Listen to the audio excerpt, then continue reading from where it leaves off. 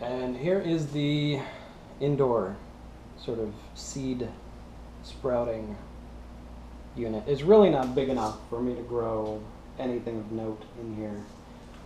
I've got 4 avocado pits. I'm not really going to dedicate a whole lot of time to those just because even though you can grow avocado trees from pits, it's very, very rare, apparently, that you actually get trees that bear fruit. So, since I'm focusing on food-bearing plants, I'm gonna maybe focus on those a little bit, but I'm not gonna waste too much time. The other apparatus that I have here is just a baking dish. I put a cover over it just of some stretch plastic wrap, cut 2 slits and a hole in the plastic wrap so that I could add water, and I draped a paper towel in with either side dipping into the water. I did not moisten the paper towels that are up here at all.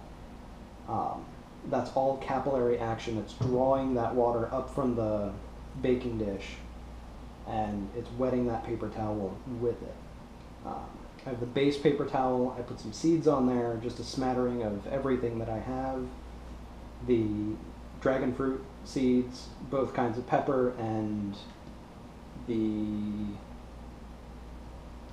end of the pumpkin and butternut squash. Just a little bit of each just to see if I can get this to sprout. Not really sure what I'm going to do with them if they do, because it's already August and it's, even though it is Florida, you can't go planting stuff like this in the fall and expect it to last. The cactus I can probably grow indoor. Dragon fruit grows on a cactus, so I can probably grow that indoors. I can't imagine it grows very fast. But yeah, as far as the peppers and the pumpkin vines, really don't see planting those until next year.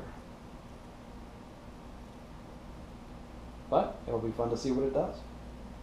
And it'll be interesting to see if this is enough light and the right kind of light to get these plants to grow. Like I've said before, I'm not a botanist. I don't even qualify as a gardener. So we'll see. This is all just experimentation right now.